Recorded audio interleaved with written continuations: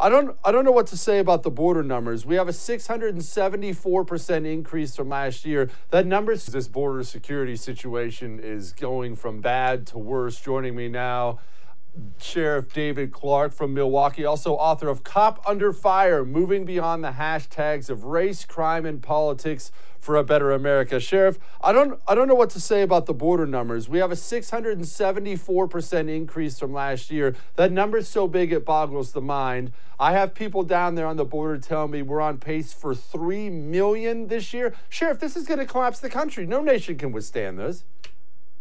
Well, that's what the Democrats have in mind. That's what they want to do. Look, the border was pretty much close to fixed under President Trump. I have visited the border 5 times over the last couple of years, 3 different sectors along the border. I've talked to ranchers.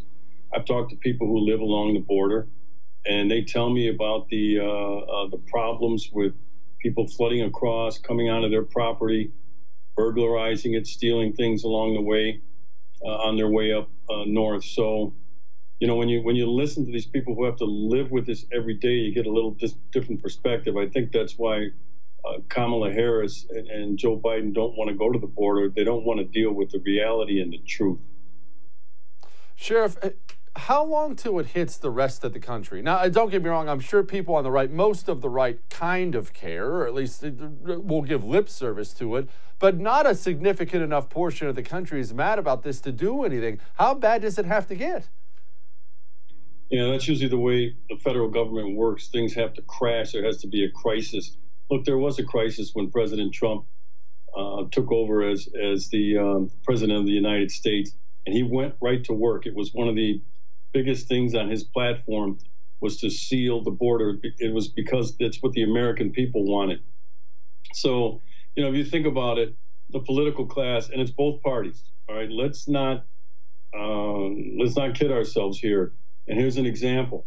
The president of the United States, Trump, had to declare the border a national emergency in order to get funds to complete sections of the wall, to build new sections of the wall, because the Congress would not approve it. And that was the Congress under Republican control.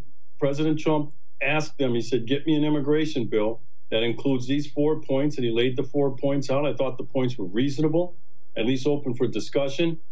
The GOP Congress, we're talking John Boehner, we're talking Paul Ryan, did nothing. So the president had to be creative in declaring this national emergency, which meant that he could use funds from other area of the Defense Department to secure our southern border. That's how difficult it was for the president, but he got it done nonetheless. And then Joe Biden comes along, and with a few stupid moves, he undoes the good work that was being done at the time, and he created a new crisis.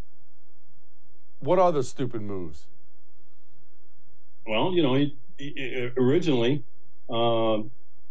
he didn't fund the Border Patrol, changed the policies, and reinstituted catch and release, all of those things that assisted the government.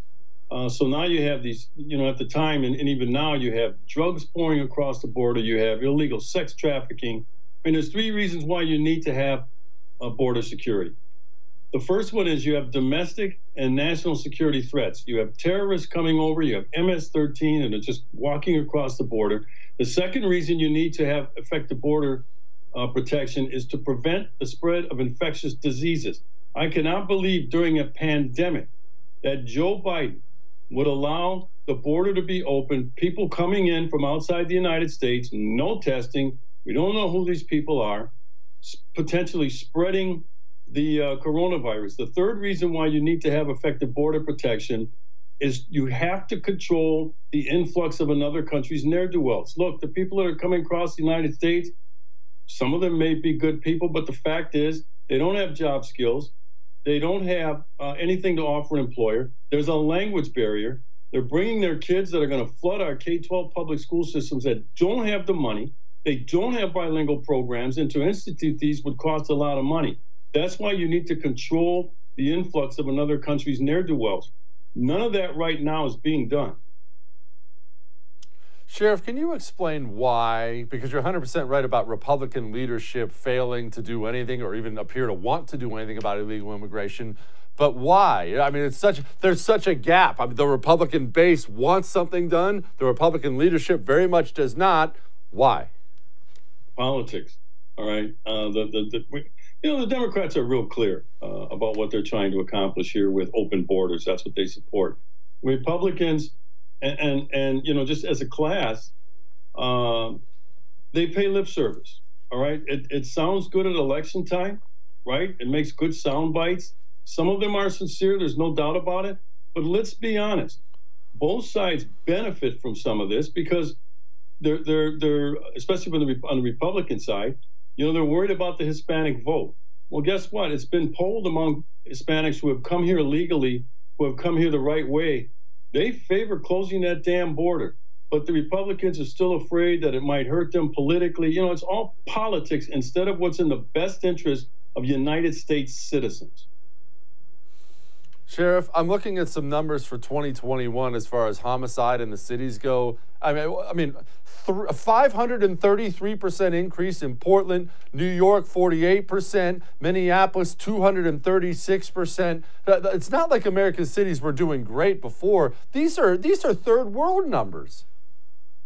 Those things are staggering. I've been in law enforcement for a long time. I spent 40 years. I worked homicide. I've seen blood, guts. I've seen some of the ugliest things that you could see, infants that were murdered, things like that. So not a lot phases me because I've seen it. I'm not saying I don't care, but these numbers are staggering. And let's be honest, too. When you drill down into those numbers, the overwhelming majority of those victims of homicide are black, and the perpetrators are black.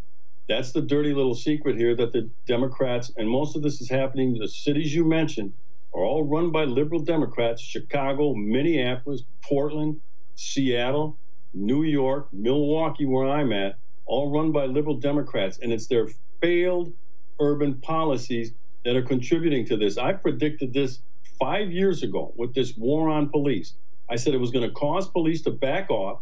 They're not going to be as aggressive as we need them to be. And that's how you stem the tide of crime and violence, because you take away the opportunities. Police presence matters.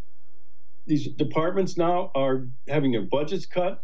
You have retirements and resignations. They can't keep the positions filled. That's why you're seeing this uptick. Plus, with these failed urban policies like bail reform with no bail and letting people out of jail, the criminal is no longer afraid that someone will hold them accountable for their illegal behavior. Sheriff, even a Democrat doesn't want his city to turn into a wasteland, right? I mean, even Bill de Blasio, who I think is a world-class scumbag, he surely doesn't want New York City to turn into Escape from New York, or does he? Sure, because again, it's lip service. It's politicians just speaking out of both sides of their mouths. All he had to do was continue the policies of his predecessors, Michael Bloomberg, who's no staunch conservative, and then Rudy Giuliani. That's all they had to do. You had record low crime in New York City. So for de Blasio to sit up there, or for someone to say, well, he really cares and he doesn't want this, then go back to the policies that work. Otherwise, what he's doing, he's pandering. He's pandering to the soft on crime Democrats. He's pandering to the coddlers of criminal behavior. And then at the same time, he comes out and he'll say something that'll make you seem like he gets it. He knows what he's doing here. This isn't ignorance. This is malfeasance. Hey, thanks so much for watching The First on YouTube. If you liked what you saw, go ahead and like and subscribe. You heard me. Like it, subscribe. You'll get a lot more of it and a lot more of me. Thanks.